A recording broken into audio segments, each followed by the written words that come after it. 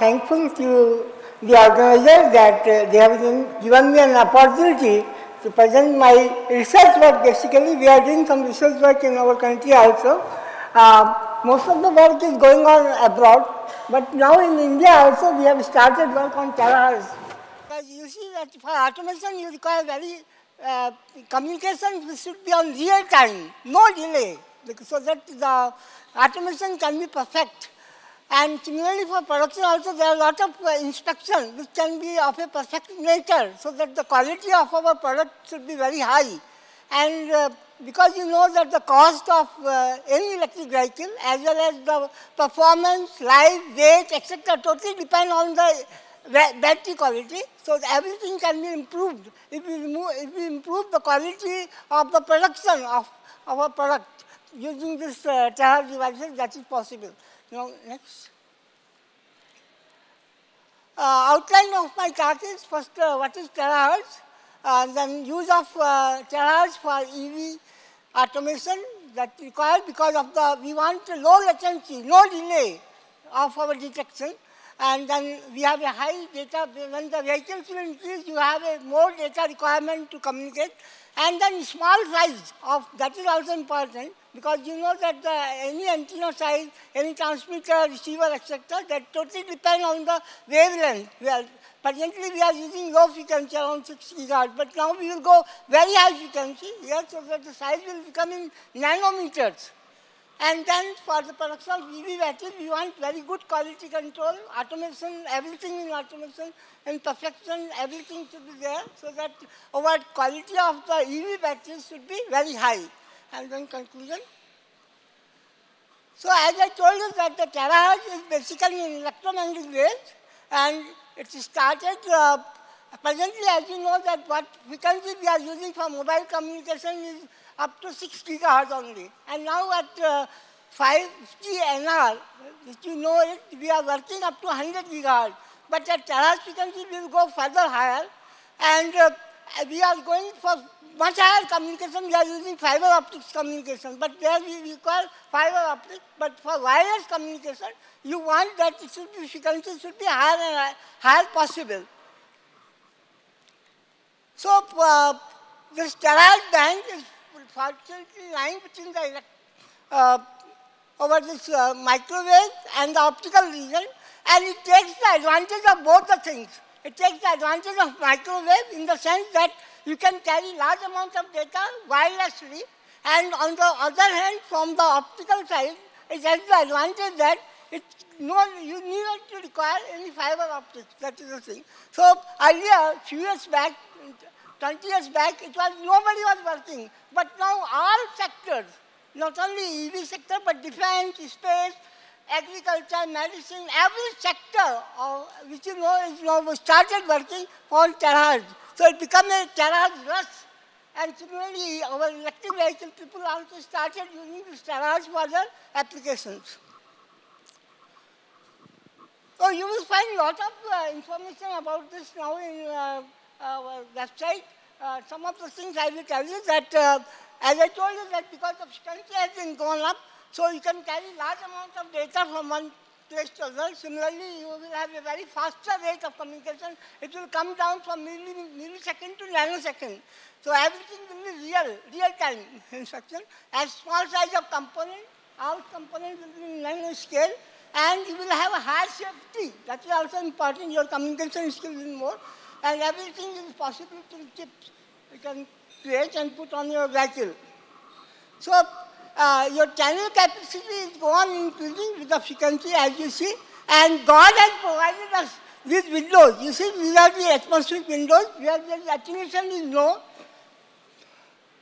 at this point. And where we are using now this circular shaded region is now being explored. This is 200 to 300 gigahertz is now being explored by various communities. Even our EV community has started using this for their purpose. Now, attenuation is problem certainly. As you increase the frequency, your atmospheric attenuation is increasing. But when you want smaller distance, then it is very good. So we have some windows here where we are working and using it for our different purposes. So for 6G now, that is because presently we are in IoT, we are using 5G part. Most of the communication is going on, and 5G we have started working up to 100 gigahertz we are looking for.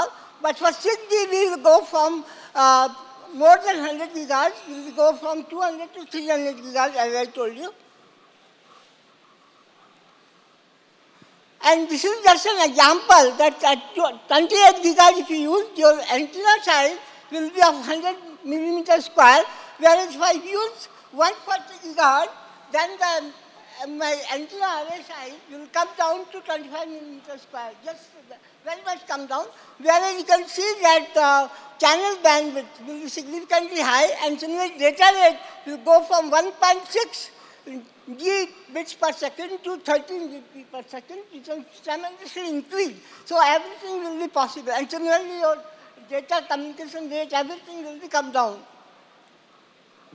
So this is our communication going from 5G, and it will go 6G after 25, and up to 5G, and up to 25 we are getting, as you have listened few presentations, they have talked about V2G, V2X. So in V2X they are able to communicate from out around anything. But fully automation we are expecting by 2030, where we will use terahertz frequency, where we can do the complete automation in safer automation experience. And this is a 4D radar, which is, I don't know, somebody has not presented, but this work has been tremendously done for the better communication with our electric vehicle. It's a 4D, we can see every surrounding. Presently we are using up to millimeter wave, but after few years, we will go to some millimeter waves at terahertz frequency. Then our seeing the capability through the vehicle will become very much. We will have no accident, fully automation, fully reliability will be there. And this is the slide showing that certainly we are working on towards the detection part that is going on since long back. But by 2030, we are expecting that our vehicle can see all around, can take on all decisions, and can have more collision, etc., etc. It can take, and moreover, we have started working on wireless charging. Presently, we are doing it at lower frequency. I don't know whether we are doing it in India, but abroad they have started doing wireless charging. That is a very important aspect, actually. So, but after a few years, we will have a complete automation, and that could be possible by using the terahertz frequency. Now, next part is, this is, you already know, we have a Bharat 6G Alliance. We have many industries, many government organizations, many institutions that are collaborating and working towards the use of terahertz frequency for various applications. And ISC has developed one V2X technology at, but lower frequency, they have done around 28 gigahertz. But a few years back, after some years, we will certainly take up terahertz frequency towards this automation. Now coming to the next part, that is terahertz frequency for production of EV battery. Terahertz frequency has a number of advantages, as I told you. We have a unique property that is strong absorption in water-based material, and then transparency for numerous materials. You can use non-invasive probes. Then it has correspondence to many molecular absorption lines. You can detect all quality of your organic compound which are using in your lithium-ion battery. For cathode fabrication and anode fabrication, etc. Then the terahertz spectroscopy will give you high sensitivity for chemical changes in organic molecules. And moreover, terahertz energy levels are not high. Presently, we are using X-rays and ultraviolet for detection and industrial, etc. But when you replace X-ray and ultraviolet by terahertz, you will have a safer working, no cancer and etc. etc. is there. Well, this is just terahertz spectroscopy analysis to the organic compound which we are using in lithium-ion batteries, etc. We can see the quality. We will get the real and imaginary part of our, whatever coating we will do on our cathodes and anode on the lithium-ion battery, and can see the quality and the purity what we are doing with that. So the life of our battery will significantly increase. And it will be fast, measurements will become fast, and contactless measurement is there. Whatever we are doing in a few seconds, which will come down to much less than millisecond. And so that you can increase the production efficiency and reduce the wastage. So your battery cost will come down. So as I told you that presently we are using X-ray and ultraviolet for our industrial application for quality control and detection and seeing the thickness measurements, etc., etc.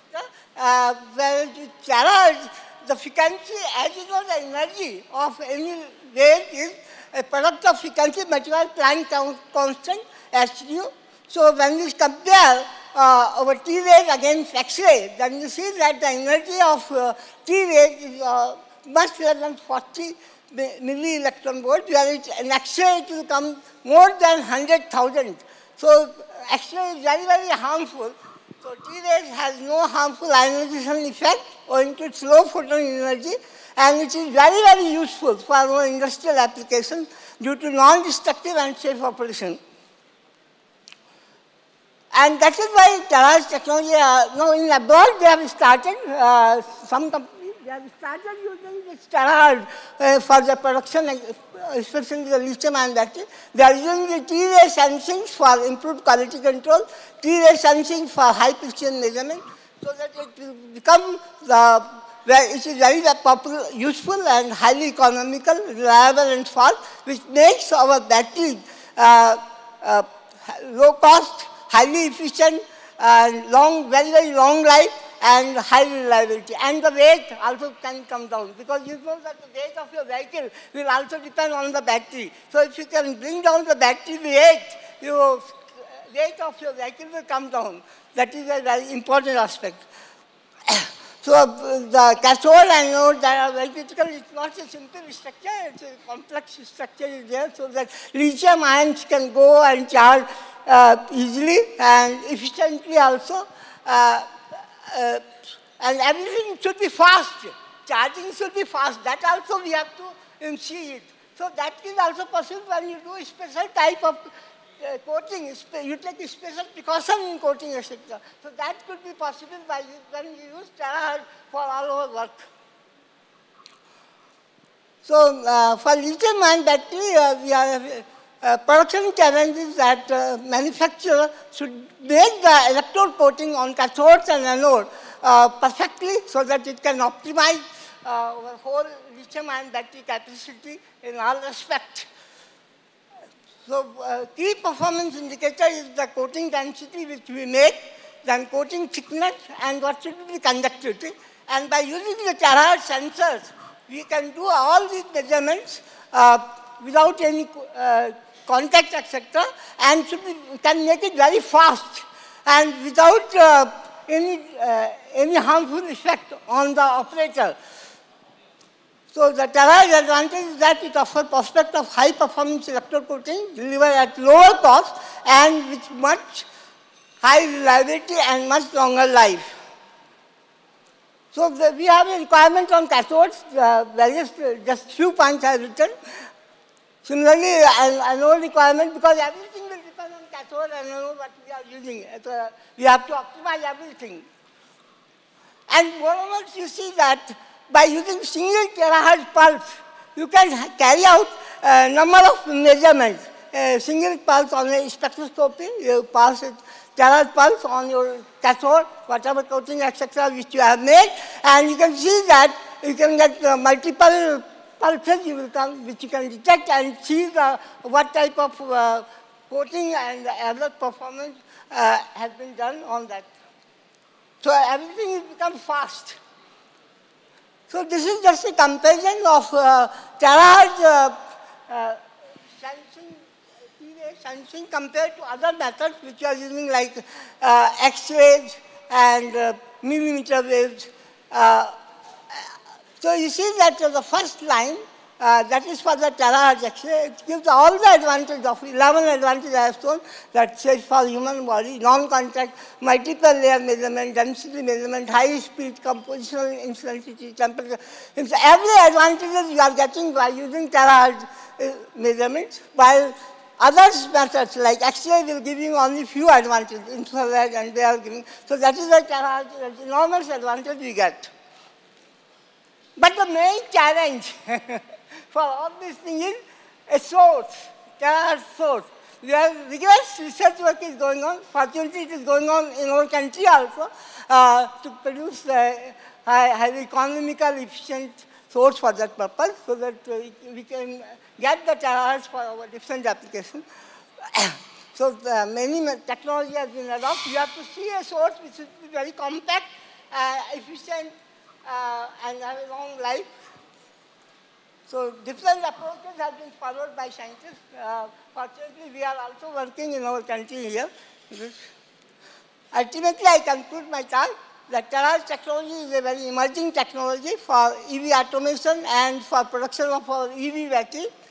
And R&D activities are going on. Even in our country also, we have started working on making terahertz active and passive components, devices. Then terahertz technology for production of our lithium-ion battery. Then also we have started looking for this both AI, artificial intelligence and machine learning processes for our different applications. And the metamaterial graphene, this is new, better, because it is better than your lithium-ion battery. So on that also people have started working. And many institutes have started collaborating in our country also to achieve this EV automation and EV battery production. With that, I thank you once again, everybody. I am extremely thankful to the organizer also for giving me an opportunity, and I request you that, because it is a research area, presently, we have started, knowledge in India also, we have started working. Many institutes are working, even in Bangalore also, many defense lab, ISC, they are working on terahertz. So I am also working, but not directly involved in any institute, it's my own work. And most of the information you can easily find on the website. But if you have any particular query on this aspect, I will be very happy that if you write to me on my email address, vscv@gmail.com. Thank you very much. Thanks again.